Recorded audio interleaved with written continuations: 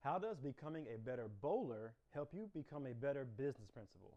Well, for this video, I'm going to give you the kingpin illustration or the kingpin principle that once you understand it, you will not only increase your bowling game, but you will increase the outcomes of your business. Here we go. Now, I first discovered this principle by accident, and I didn't even know that I found it until I actually came across this principle a couple of days ago, and it made so much sense. So I'm going to share with you what I've learned about bowling and how that relates to business right now. Now, during my early 20s, me and a group of friends, we used to go bowling every Friday.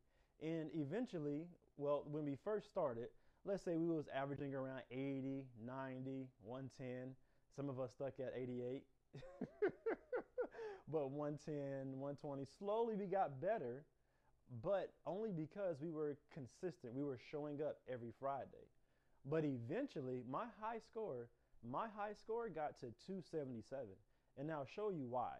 Now, one thing about me is I love to learn, I love to study, I love to teach. So before we would go bowling, I would actually turn on PBA Bowling to watch the pros do it, to study how they would do it, to figure out what were they doing differently that I could use to improve my game. Now, this is where the kingpin principle come into play. So what changed? Well, I noticed that even though me and the professional bowlers all had the same goal, the same outcome, we wanted the same output, which was to knock down all 10 pins. So this was the, let's say this was the outcome.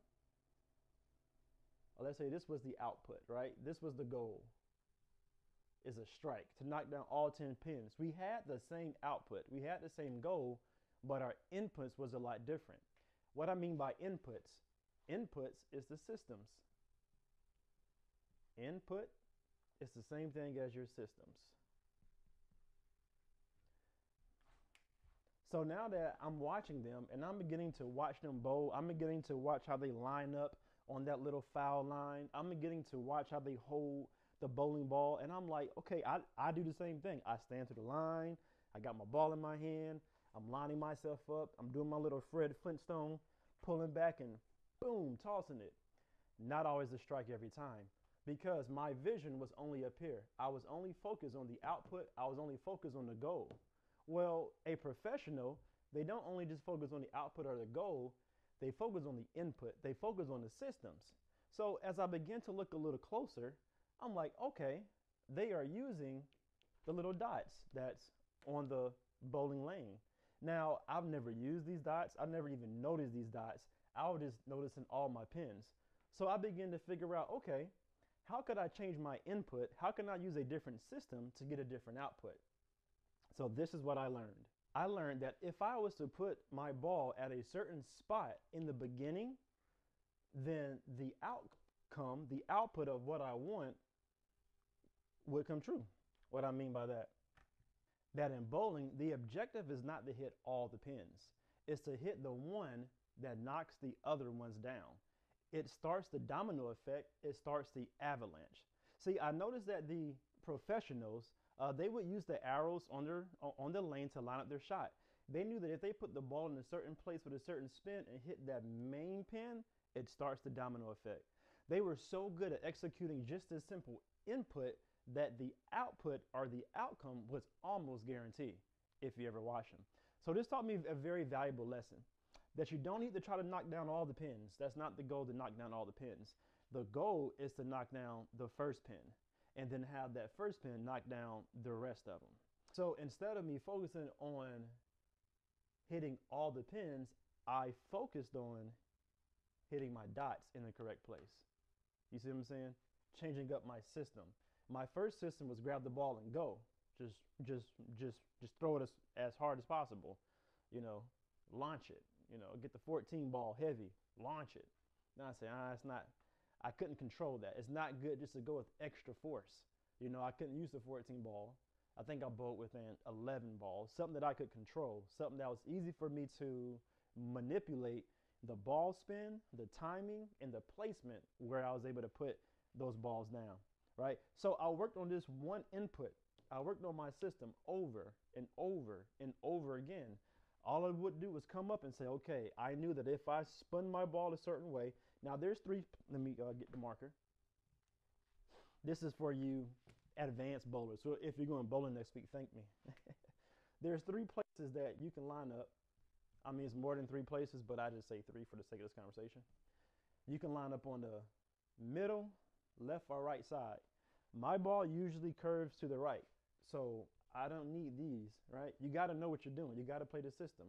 I knew that if I line up on the left side, and we're going to follow the trajectory, all right? We're going to follow it. If I line up on the left side and I threw my bowling ball and I hit the left side of this pin, the right side of that pin, and not the middle, this little angle right here with that correct spin, everything's gone. Everything's going down. All right. So I worked on this over and over and over until I knew that once that my ball left my hand and hit my spot, I knew the outcome was going to be. It's the same thing if you watch basketball and if you've ever seen Steph Curry play. When he's in his zone, he'll shoot the shot and turn it around before the shot even goes in because he felt it. He knew how his arm is supposed to go up. He knew at what point he's supposed to release the ball. He worked on the systems. His goal wasn't just to make the shot. It was to get better with his systems. It's the same thing here. If you get better with your inputs, you get better with your systems, you get better at, if I do step 1 and step 2, I got an 80 to 90% chance of getting the output or getting the goal that I want. So what does this have to do with business? Well, your business can grow exponentially if you focus on the kingpin. If you focus on the one thing, here's the one thing that if you accomplish that, it'll knock down everything else. Don't focus on all this. Don't just focus on, I got to hit this system, that, I got to do all these other outputs and goals. Don't focus on all this. Focus on the one thing, the KP. What is your kingpin? What is the kingpin right now that in your business this week for you to hit a different level? If you knock down that one kingpin, everything else will fall into place.